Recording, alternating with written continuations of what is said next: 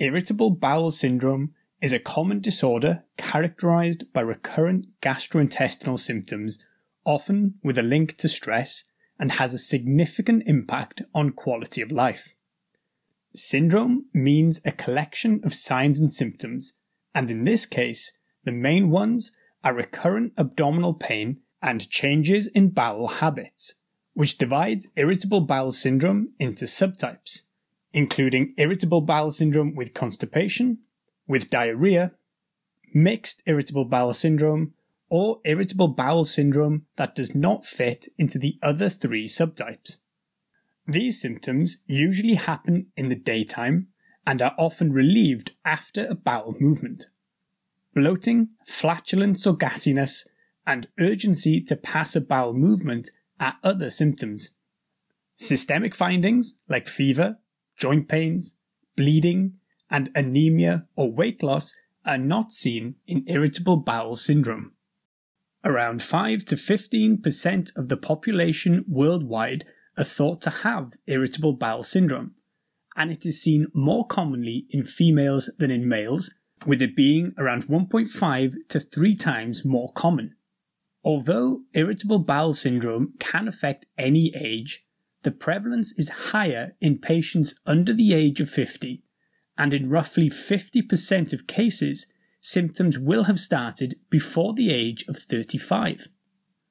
A parental family history of irritable bowel syndrome means an individual has twice the likelihood of suffering irritable bowel syndrome themselves. However, there is less than 20% concordance in monozygotic twins. This suggests that it is likely learned behaviour rather than genetics causing this link. There also seems to be a link with gastrointestinal infections, with around 10% of irritable bowel syndrome patients developing the syndrome after gastroenteritis. And some studies quote the risk of developing irritable bowel syndrome is 6 times higher after a gastrointestinal infection. Stress is another potential trigger, which on the surface seems to fit as other stress-linked disorders like fibromyalgia, chronic headaches, chronic fatigue, and temporomandibular joint disorder are seen in around 50% of irritable bowel syndrome sufferers. There is also a high prevalence of psychiatric conditions in people diagnosed with irritable bowel syndrome. The exact cause is unknown. However, it is thought that the gut-brain axis is affected, which is a form of signalling that occurs between the gastrointestinal tract, the immune system, and the central nervous system. Changes in the microbiota leads to a change in the molecules released in the gut, which can be sensed by the nervous system.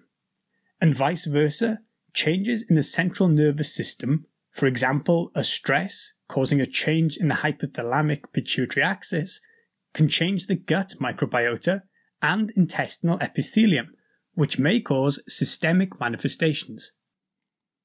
There is no specific test for irritable bowel syndrome. The diagnosis is based on the clinical findings and exclusion of other causes.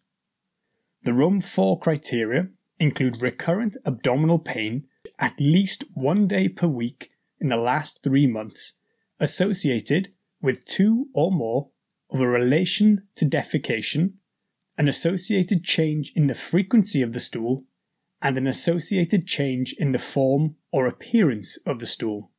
Other examinations that may be done include a stool culture to exclude infectious disease, and lab tests to look for celiac disease, inflammation, anemia, or a thyroid disorder.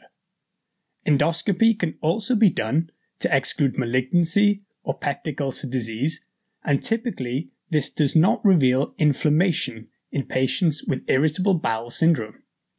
We already said that irritable bowel syndrome can significantly impact the quality of life, and it can increase the risk of anxiety and depression. There can also be an increased risk of hemorrhoids due to the bowel habit changes, but there is no increased risk of malignancy. Lifestyle and dietary advice is often first line, including stress relief, which may be achieved through exercise or meditation. Dietary advice initially would include regular meals, reducing caffeine and alcohol intake, and advising on fibre, particularly soluble fibre like ispagula and limitation of insoluble fibre like bran. Probiotics may also have a role.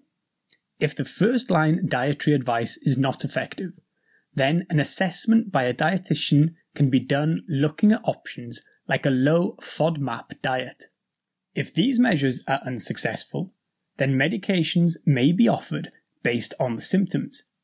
For abdominal pain, antispasmodic agents like hyoscine or peppermint oil are first line, followed by tricyclic antidepressants or selective serotonin reuptake inhibitors. For constipation, laxatives are first line, followed by secretagogues like linaclotide. Diarrhea is initially treated with antidiarrheals like loperamide, followed by serotonin antagonists like alosetron or ondansetron. If all these measures have not worked, then psychological therapies may be useful, including cognitive behavioral therapy and hypnotherapy.